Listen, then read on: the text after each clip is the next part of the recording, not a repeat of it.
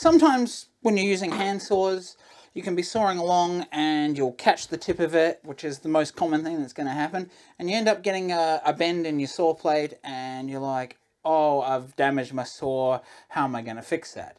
So today I'll show you how to fix it on a plate saw. And I'll also show you a few techniques how to correct out of square or wobbly saw plates in the back of a gent saw or a tenon saw. See back here, we've got this big bend in this saw plate, right? And obviously that's going to make it very difficult for us to saw straight with it.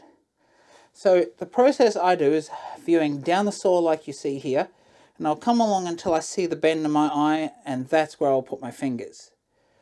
Then from there, I will come back and I'll flex it in the opposite direction right on top of it.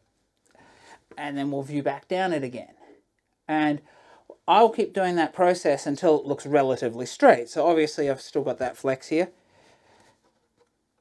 And that is the main way that I correct at least small flexes.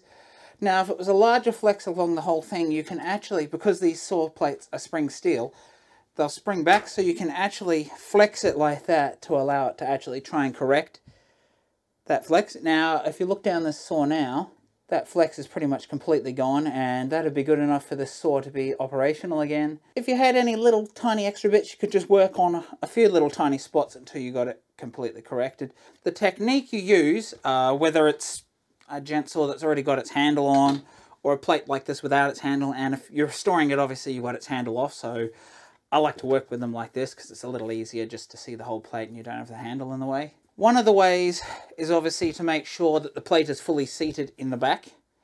And if your back is straight and your plate is wobbly, it usually means that the saw plate is probably not fully seated in the back. I'll just show you how we can correct it and make sure that the plate is fully seated into the back to start with. So the first technique, and you might want to wear earplugs for this, but you grab the saw either by its handle or on the back like this, and you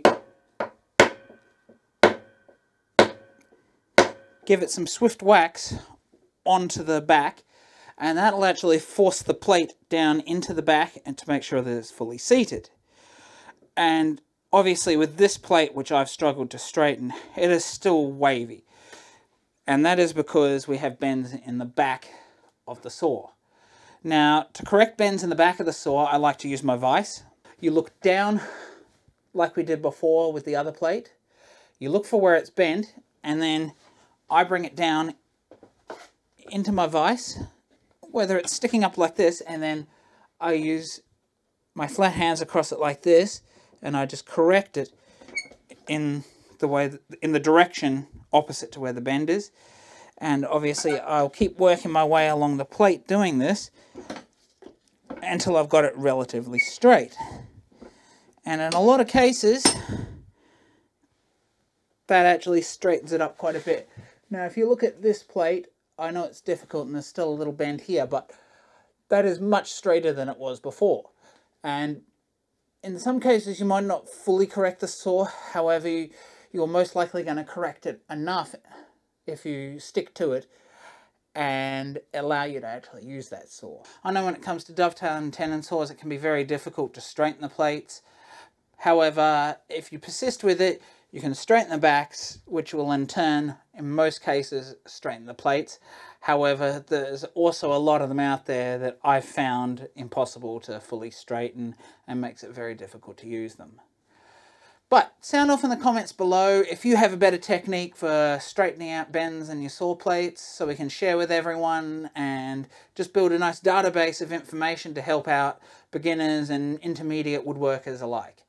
So there you have it, folks. I hope that this video helped you in being able to correct bends in your saw plates with saws that you thought were no longer usable and allowing you to cut straight with them again. If you liked this video, please consider liking and subscribing, checking out my Facebook, Instagram and Patreon pages, and as always, check out these great videos on the screen here to help you on your woodworking journey.